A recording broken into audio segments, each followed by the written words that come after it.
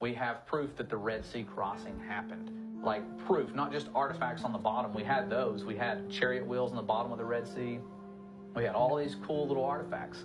But the coolest thing that I saw is the shoreline. If you've ever watched the Ten Commandments movie, they had that big pillar of fire that came down.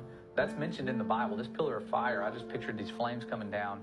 But when you go to that shoreline where it's documented to happen, the entire shoreline is melted sand. And it takes about 3,000 degrees or more to melt that sand. And it's evenly melted. You can almost see like footprints. There's stones infused in this melted sand. This is amazing. You don't hear about it.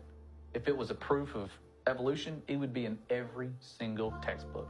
But it's a proof that there was an exodus, like we're having today. You're talking about the exodus, people leaving the cities.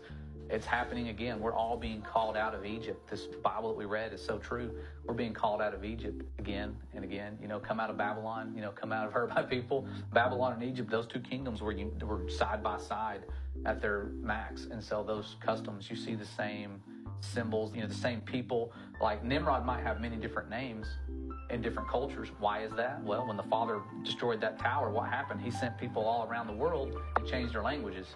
So you might call him Nimrod. Somebody in China is going to call him something else. So there's you see the same type of statues and symbols throughout all these different cultures, pyramids and everything. Why is that? It's because we were all spread out. And when the Father sent his Son, he said, you know, preach this gospel of the kingdom to the whole world, to the corners of the earth. And when the Son comes back and returns, everyone's going to see him, right? And I thought, me and my wife, this question we used to ask about 8 years ago is how? How are we going to see him? What if he shows up in Australia? Right. The land down under. Yeah, so I was like, technology. We're going to have iPads. We're all there on our phones. Like, that's it. We're just going to be on our phones and we'll see him that way. No, it says every eye will see him. Not an image of him, not a recording of him, not some post-recording, not some live event streamed on YouTube. This is going to be the real deal. Everyone's going to see. So I'm like, that to me, it all starts to make sense when you realize that day 2 of creation was a legit structure being made. He didn't just sit there and let atmosphere be made and let the trees produce oxygen. Then that would have been like another Sabbath. He'd have been resting on that day. No, he was making the most massive structure in existence that I know of now. That's why we can't go beyond the 60th South parallel. We're not allowed to travel there. We can go there on like private, you know, tours and guided tours. But if you start you get in a ship, a fishing boat, whatever, and try to go where you're not allowed to travel, they meet you with military force.